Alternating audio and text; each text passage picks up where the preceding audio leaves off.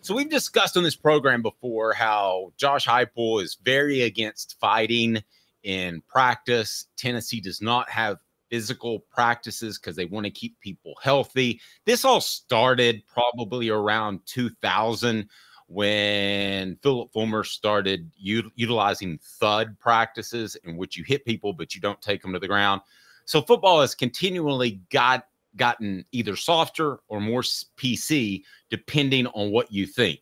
I want to share this, if I may. Should I pull it up, Caleb? Because this is I got it with me. You want me to pull it up? Yeah, pull it up. This is from Hoover High School, and I want you to tell me if this is a bad thing. So let me set it up first. What you want to watch is the coach, the guy in the white shirt on your left. He's going to run through the offensive line, and watch how this ends. All right, hit play. All right. Okay, so he's the tailback. He's running through the offensive line, and boom, there's a guy just standing there. It's a little comedic. There's a guy just standing there in a group of players, and he knocks him over. Now, the coaches... My favorite Twitter troll, 3-year Letterman, would be proud. Yes, the coaches at Hoover High School are under investigation for this. Guys, he ran into a player and knocked a player down during a drill. Has football just gotten too soft? Should this be a thing? No, it's not. It's a high school. You don't put your hands on students. That is the rule of the day. You don't do it. I'm sorry. And guys, this is very relevant for another reason, and I'm going to bring this up. The guy Dave calls Bullet Head. Jeremy Pruitt was an assistant coach in Hoover, Alabama before he made it to the college ranks. He has experience coaching there.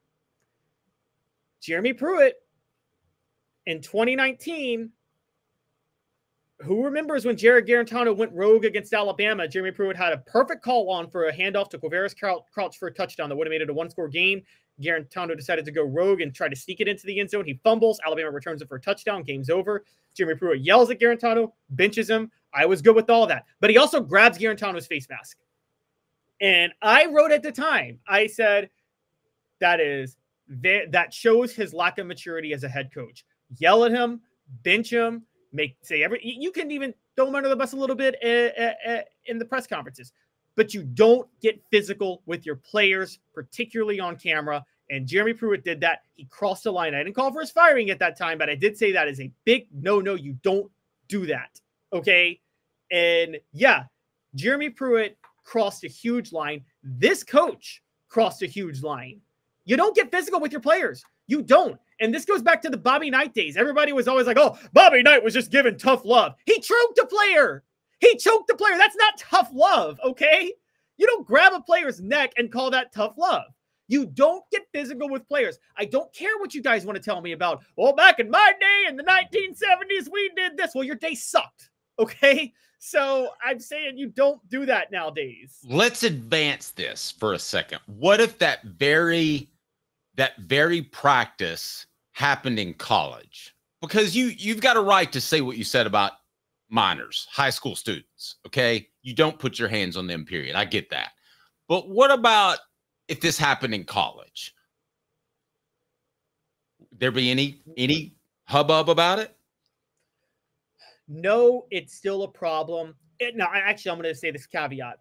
It's actually not as big of a problem as it was when Jeremy Pruitt was doing it. Because in college, like just 5 years ago, or when Bobby Knight was doing it, you're a multimillionaire head coach in a position of authority and you're getting physical with players. But now players have leverage because they're getting paid.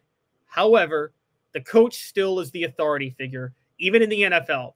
I don't even care if it's in the pros. You don't get physical. When you are the person in power, you don't get physical with the person who works under you. Okay, that is rules anywhere.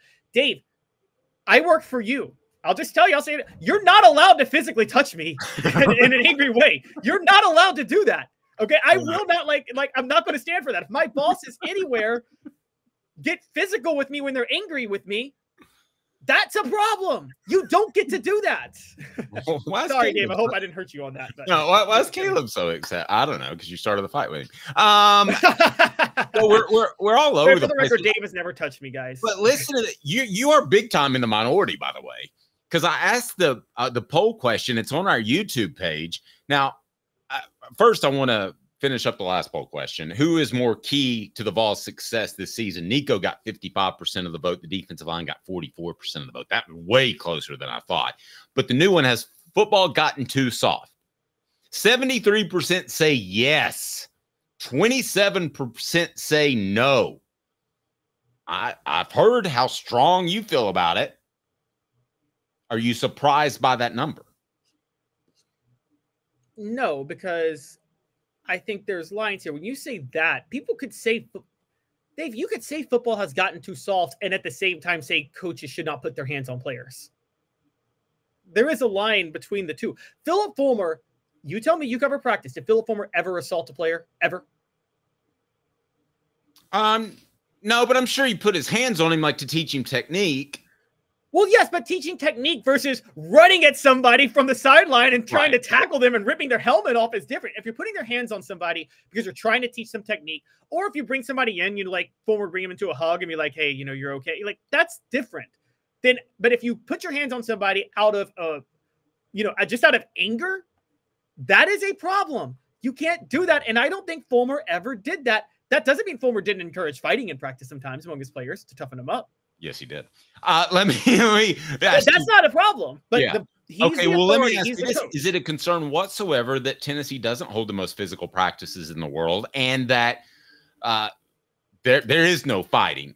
Fighting in and of itself is not a good thing, but sometimes on the football field, it actually is a great thing. Tennessee doesn't win a national championship in '98 without the offense standing up and having a huge monster brawl and getting their respect from the defense. So fighting in a football practice is not always a bad thing.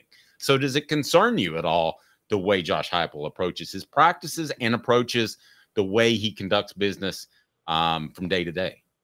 No, because of the way the game has changed. And this isn't just football. This is basketball. Back in the 80s in sports, you needed, like in basketball, you wanted your Dennis Rodman to be your enforcer. You know what I mean? Or you wanted somebody like that. Or in football, you wanted your tough guy that was going to start fights. Even into the 2000s, you wanted your Ron Artest, the guy that was just crazy enough to go beat up a fan in the stands. Okay, you wanted that guy on your team. But the games have both changed to a level where that level of physicality is not allowed. Whether or not you agree with that is one thing. But I think because of that, I don't think it's as necessary anymore to encourage this type of fighting because let's be honest.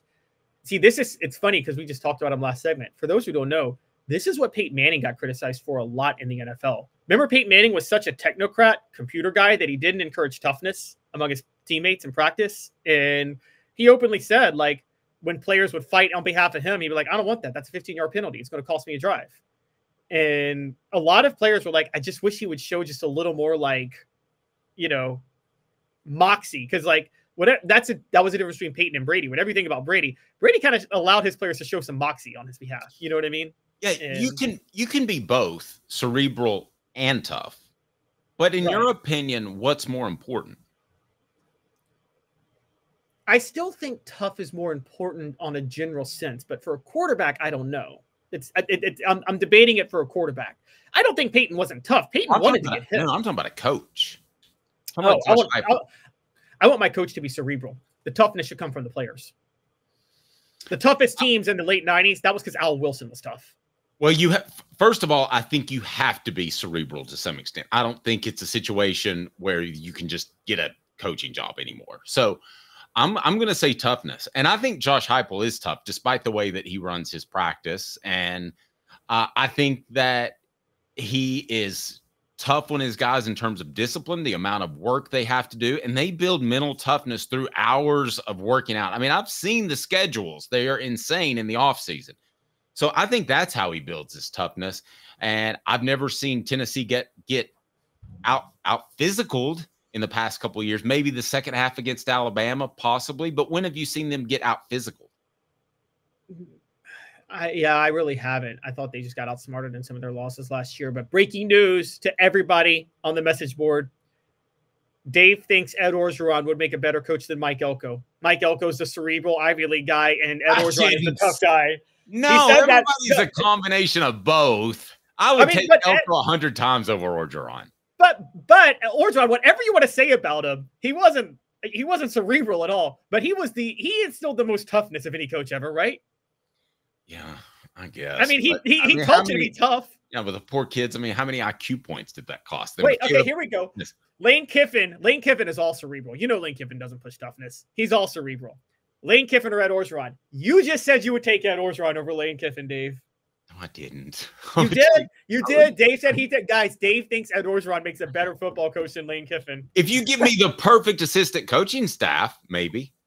He had the perfect assistant coaching staff at LSU. I mean, that is true. Okay, how about this?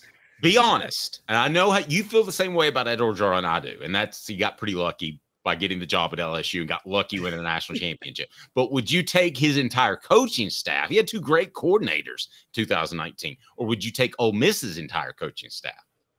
I'd still take Ole Miss's. I think Hold on. Let me finish. Ed Orgeron had a great coaching staff, yes. He also had the most talented team in college football history, the team that would actually beat the 2001 Miami Hurricanes.